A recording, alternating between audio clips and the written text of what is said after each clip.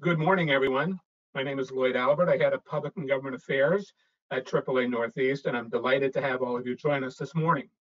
When this pandemic began back in March, the in-person outreach we've been doing here in AAA for nearly, for decades really, came to an abrupt halt.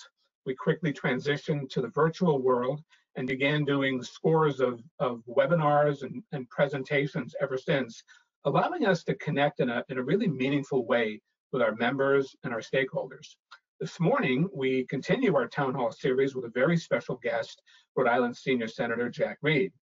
Now, one could argue that the senator needs no introduction, but please allow me to take just a few moments to highlight the senator's distinguished career as a dedicated and exemplary public servant.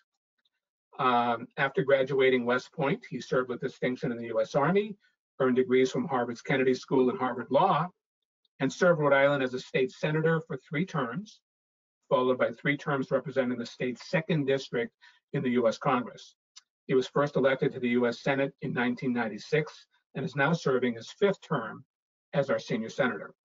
And just recently, he assumed the chairmanship of the Armed Services Committee, in addition to his senior roles on appropriations and banking and on a host of Senate subcommittees.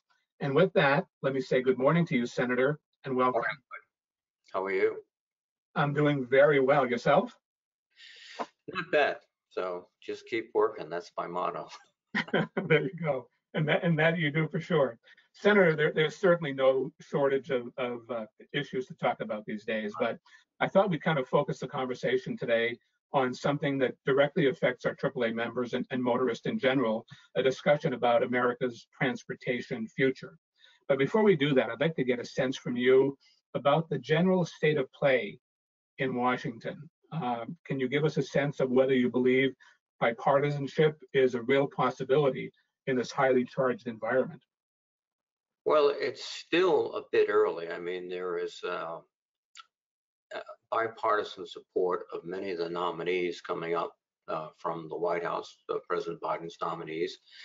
We managed to get Secretary Austin confirmed as Secretary of Defense with overwhelming support, and his deputy passed by voice vote, so there was no controversy there. So in the sense of nominees, with a few exceptions, there is a bipartisanship, which is typical. We extended the same kind of courtesies in most cases to all of our previous presidents. There's lots of turmoil, though. I mean, you don't have to be an insider to recognize the lines in the Republican caucus between the Trump supporters and Senator McConnell and the back and forth there. I don't know how that's going to play out. That might even help bipartisanship because Senator McConnell particularly might recognize or determine that getting things done is the best way to get his message out to the American people and his constituents. So that might be one factor. When we get down to the legislation, that's where we actually need bipartisan. We can't get anything on a committee because they're divided exactly down the middle unless you get Republican and Democratic votes together. And so what I sense is, and I think we're going to work towards, is that middle ground, right of center, left of center, come together, because we know we have some very sincere folks on both sides, but they're on very far sides of the question. So we have to work for that middle ground. And it's early yet, but we'll know more in a few weeks when we start tackling the big infrastructure program. Speaking of a big item, the Biden administration is taking decisive action on the pandemic for sure. What other things need to happen in your mind to help people who are struggling in the middle of this unprecedented health crisis? And I ask specifically in reference to the America Rescue Act that's being vetted as we speak. We have to get that done because what we've seen is a sort of a slowing down in some respects of the economy, although there was some encouraging numbers in terms of retail sales last quarter. But we're seeing a very, very weak employment market. And we're also beginning to recognize that some jobs won't come back because we've accelerated the deployment of technology with webcast. This is one example of that. And, you know, going into a restaurant and the menu is on a little thing you put your phone up to. All those things would have happened, but they wouldn't happen as quickly. So we're seeing that. So employment's a key issue. And then what we don't want to do is fall so far behind that we encourage a deep recession that'll take years to come out. And listening to most economists and on both sides of the middle, if you will, they're urging that, you know, we go big, and I think we should go big. Other issues are important too. Housing, you know, there's been a tremendous backlog of evictions that, if they're instituted in one fell swoop, would be devastating to communities all across the country. We've got problems with the people who are behind in their mortgages, et cetera. So, you know, we're trying to, you know, keep a steady sort of level. So when the disease is defeated, the economy comes back, then people are ready to move out, go back to work, get their jobs, and you know, they haven't lost everything in the interim. And that's critical, and that's the biggest issue with the COVID-19 package. It's keeping everybody sort of whole, so they can start afresh and with, you know, some momentum when the economy comes back. Switching now to transportation-related matters, the American public heard repeatedly over the last 4 years, let's go big on infrastructure, let's do something, and it proved to be pretty elusive, if you will. Generally, how concerned are your colleagues in the Senate and in the House, for that matter, on dealing with this crumbling infrastructure across the country? Well, we've got a very good lesson about crumbling infrastructure last week in Texas. So I think that actually has awoken a lot of my colleagues to the concerns. And the other issue too, which it was related to climate activities and climate change. And that's something that's coming on with you know, faster than we can cope with it at the moment. So those two issues before were kind of, in some quarters, dismissed as not critical, but now I think there'll be more take up. You're right. You know, President Trump, one of his campaign promises was a big $1 trillion infrastructure package. It never materialized. And we're 4 years behind the curve. In fact, we're probably many, many years behind the curve. So we do have to have a big infrastructure package. That is going to require, as we talked initially, bipartisanship and cooperation, because we will need 60 votes to get it through the Senate. And you'll need, I think, a bipartisan effort in the House. But the appealing thing about that is everyone understands that it's not a regional issue. It's not an issue for the Northeast, et cetera. It's everywhere in different ways. And I think we'll try to work off that common feeling and start delivering real solid progress. The other point in terms of developing infrastructure is that it also puts people to work. And again, we're concerned about keeping employment up and giving people, particularly you know, construction workers, other people, access to good jobs and solid jobs. Now, even though we didn't have a big infrastructure package over the last few years, we've managed to put money into the infrastructure. I know supporting transit, supporting bridges, particularly. I was able to put a program together as the ranking member of the Appropriations Subcommittee on Transportation to fix the bridges in the most critical, well, the most efficient bridges in the country. We took a target, the worst bridges, and we addressed it. That would provide extra money for several states to do work. So, you know, we've been working at it slowly, but we do need a bigger, more intense program. I heard something very disturbing last week, that if we do go big, as the president is suggesting, on the Rescue Act, that it might jeopardize funding, available funding for transportation. That doesn't make a lot of sense to me, but I'd like to know your thoughts on that. I think we understand that, you know, there are several different dimensions. One is capital infrastructure that needs significant repairs because it's been neglected for years, but also there's operating supports that are necessary, particularly for transit, for rail.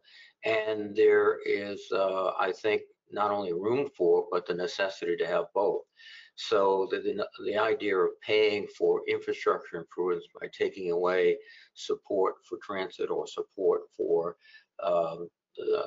operations of infrastructure, it doesn't make sense to me. It's one piece. So I would hope we wouldn't go down that path, and I don't think we will. Good, good.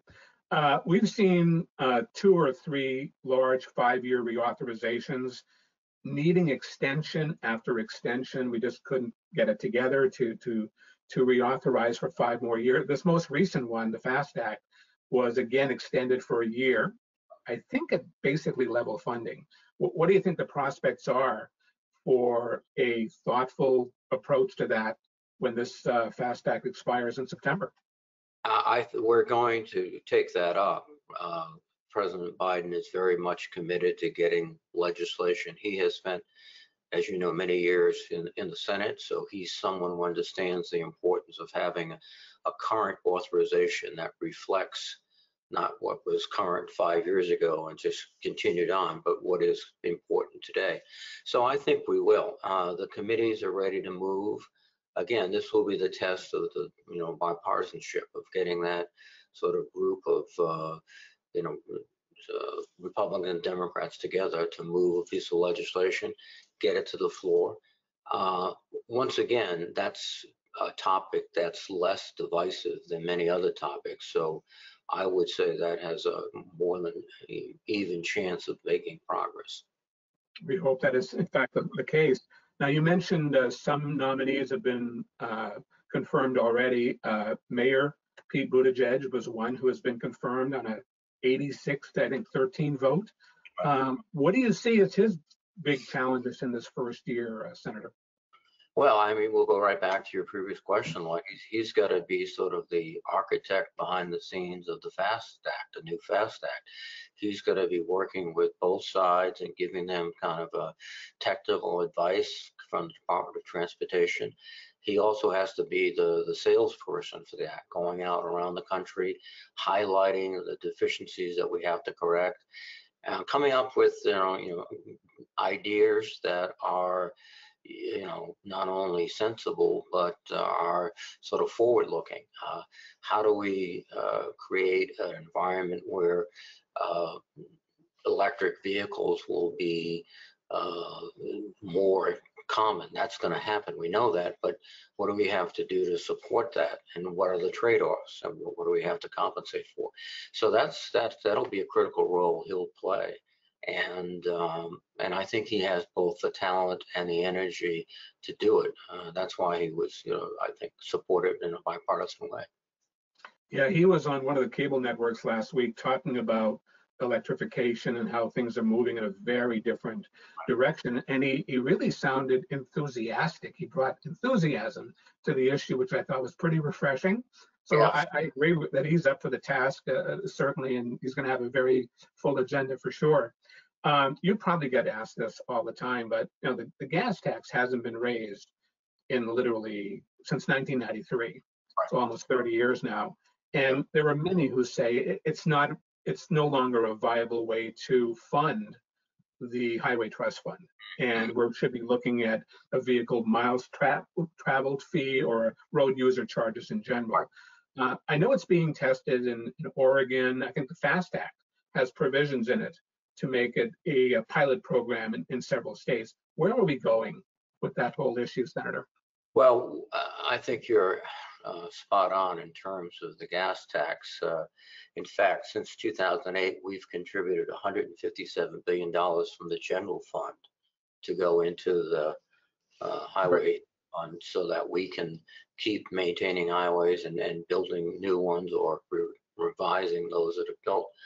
So we have to look for different sources. And then the other factor too, and we alluded to in our discussion of electric cars, to me, the most significant sign is that the auto companies have basically announced that they're going all electric within the next several years, then that says to me that businessmen and women have decided that that's the direction that the consumer's going. They want to get there first, et cetera. So almost by definition, that's a further problem with the gas tax. People will use electricity. So we have to look for a different approach. And some of the things you mentioned of just a vehicle's mile travel tax, the VMT has been discussed. I think locally, and this is one of the advantages of the state as a laboratory of new ideas, I think they should be looked at in terms of different approaches to paying for the ongoing repair and upkeep of highways. And because we all sense that we're going in a direction where electric cars will be more and more prevalent. And as a result, we have to find a funding mechanism that recognizes that reality. Yeah, and you're right.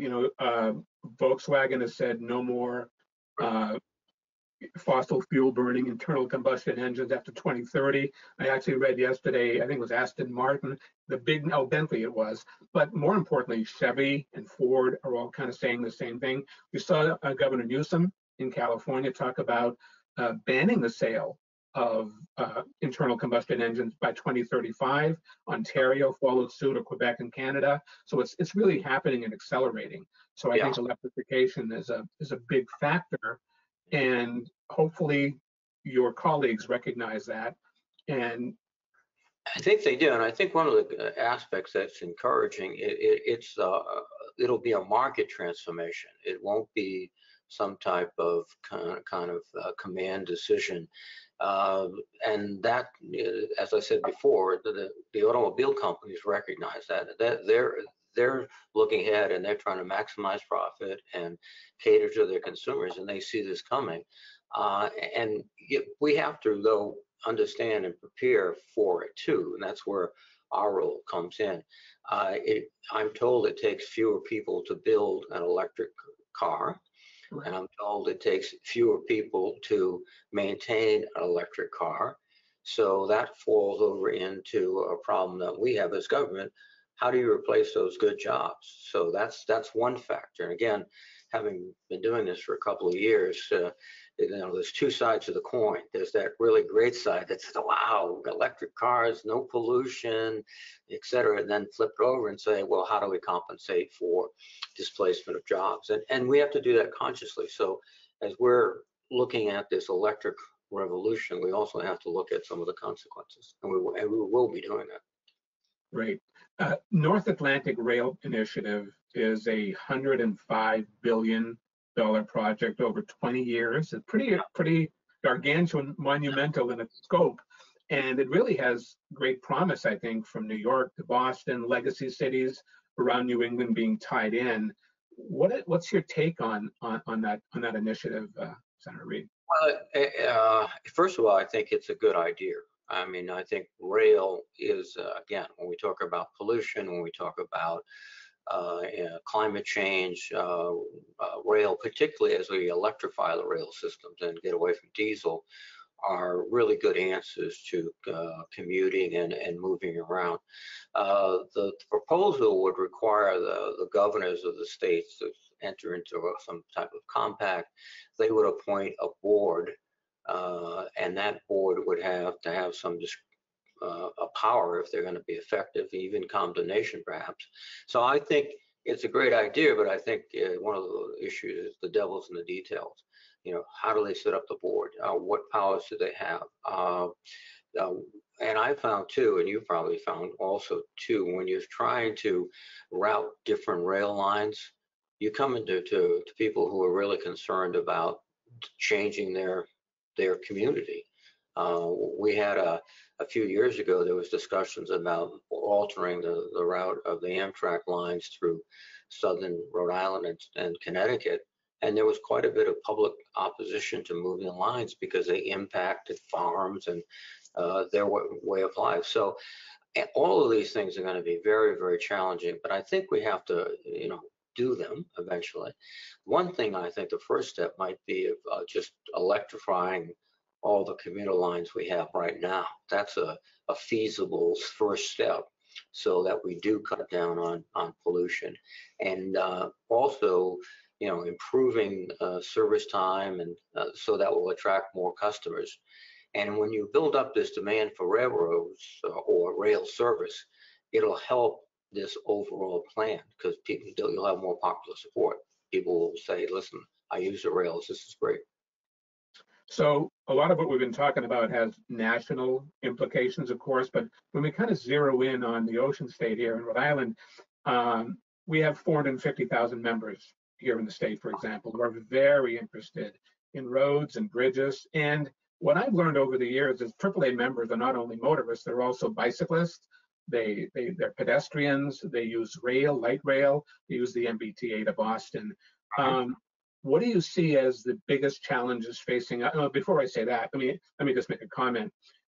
You have been extraordinary in your leadership on all of this issue and bringing funds to Rhode Island that have moved us forward as we are dealing with structurally deficient bridges, for example.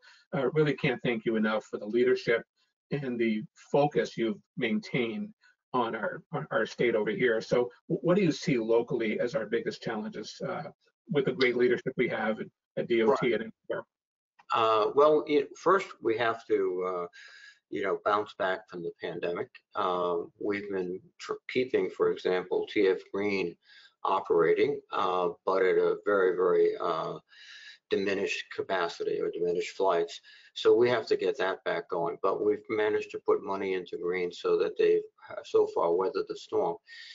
That's one point. The bridges, the Rhode Island had the worst bridges in the country, and we've managed, I think, to get upwards roughly over $100 million over the last 3 or 4 years for bridge repairs. And we're redoing the Henderson Bridge. We're doing, what I like to see is everywhere I turn, there's a bridge that's being rebuilt or a road that's being rebuilt. So we've done a lot of work, but we still have to do more. And then I think commuter rail, we've got to help that along. We're building a new station in Pawtucket and Central Falls that I think will help. If we can electrify the commuter rail, that would be helpful. The other issue we're working on is getting a stop by Amtrak at TF Green Airport. We got some resources to allow the state and Amtrak to begin to explore that in a very serious way. And Amtrak is replacing their locomotives with sort of dual capability, both electric and diesel. So that'll help, because they can switch on the diesel for a moment, come into Green without a catenary system, and then switch back on. So those are some of the things we want to do, and that requires not only this infrastructure program, but also continuing to every year provide the resources the state needs. You've been a good friend to transit as well, Senator, and I think Scott Avedisian might be on the call this morning. How do you see us moving forward and enhancing and increasing ridership on RIPTA and in general?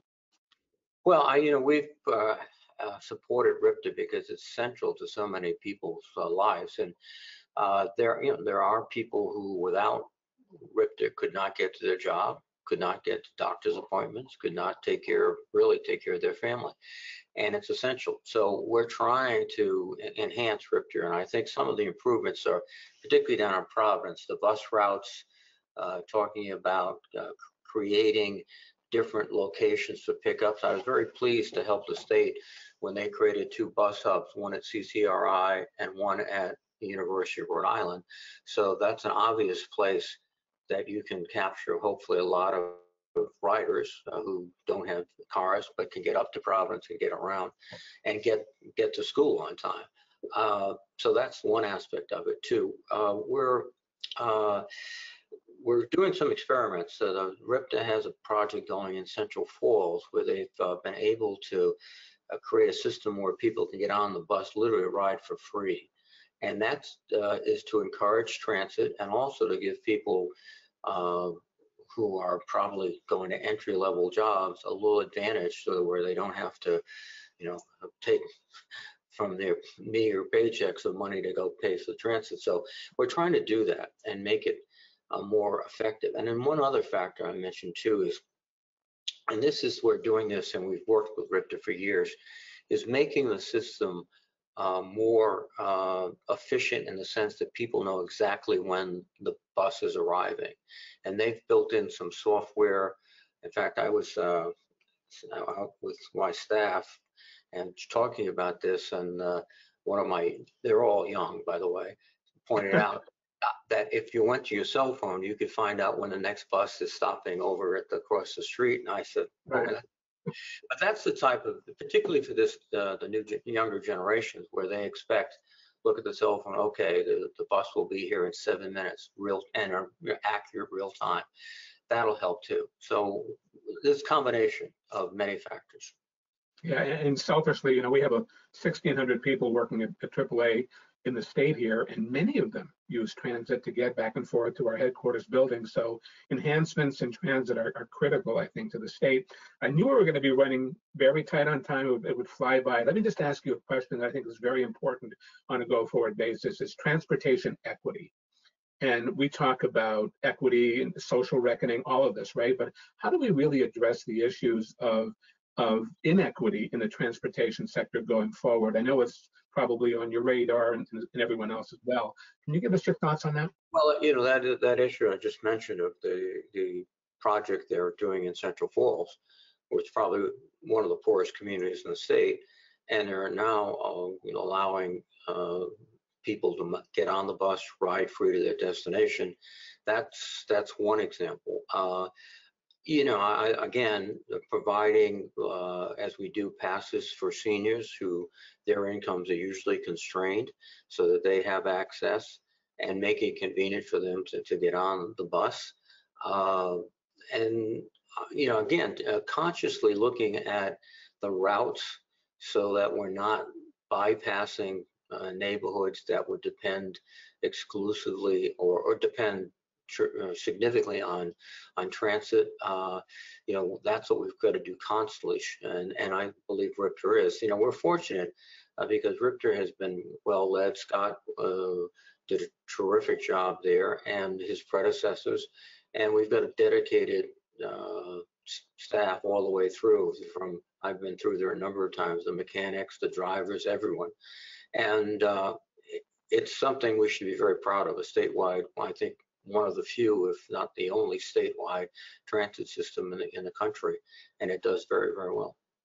And I wonder if electric vehicle rebates, for example, not only for Teslas or high-end cars, but for your basic Nissan Leaf, important considerations as well, I think. I think that's right. I think anything we can do to incentivize and make the incentives, even think about making them refundable, because some people, tax system, the incentive's great, but if they don't make enough money to have, pay taxes, and even though they're working 40 and 50 hours a week, then that's something that we should think about too. But you're right, particularly as we've talked about previously, the direction we're heading is electric vehicles, and we should let everyone sort of participate.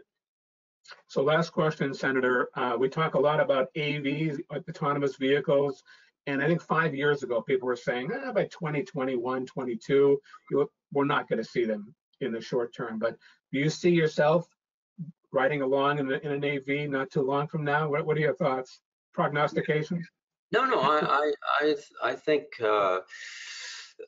this technology is already here, and it takes a while to deploy it effectively in a commercial vehicle. But the work they're doing, and again, this is something where I think the companies themselves understand that AV is going to be a force in the future.